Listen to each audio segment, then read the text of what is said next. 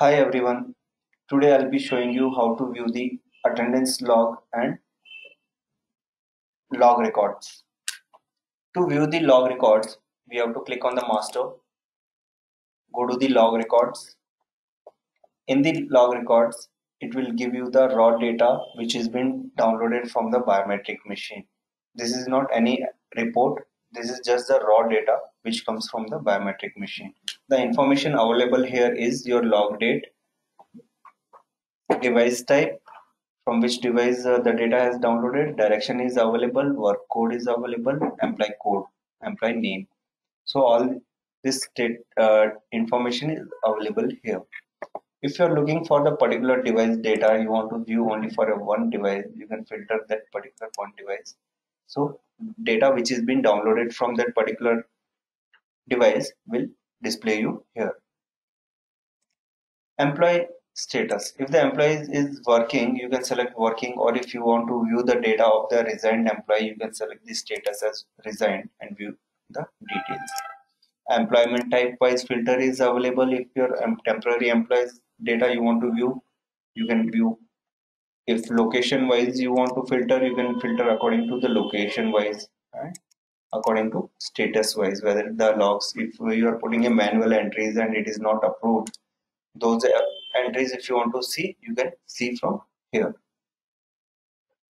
In the log records, you can add the manual punches in case if employee forget to make the punches on the morning time.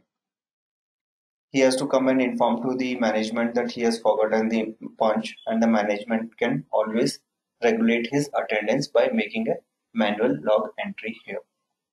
You can give the date, select the time, and whether he has missed the in punch and out punch, you have to select and select the particular employee, and you can add the manual record. Now coming to the log records, attendance logs, you have to go to the masters, click on the attendance logs.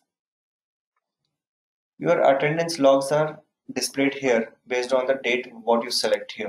If you have the data on the date, you can filter and you can update their remarks.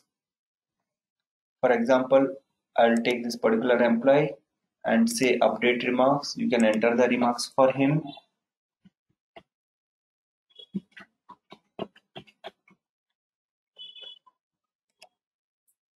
The remark is being updated for that particular employee.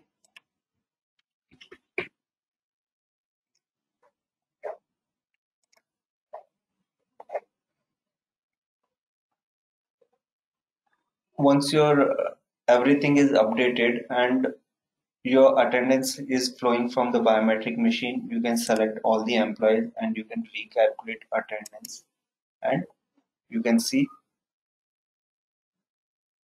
the results after the recalculation. Once the recalculation is done, it will, if the employees are present, it will give you the status as present. If they are absent, it will give you the status as absent. If you want to make the manual punches, you can do it from here as well. Then there is a filter option available. You can filter the employee code, or you can filter the employee based on their names.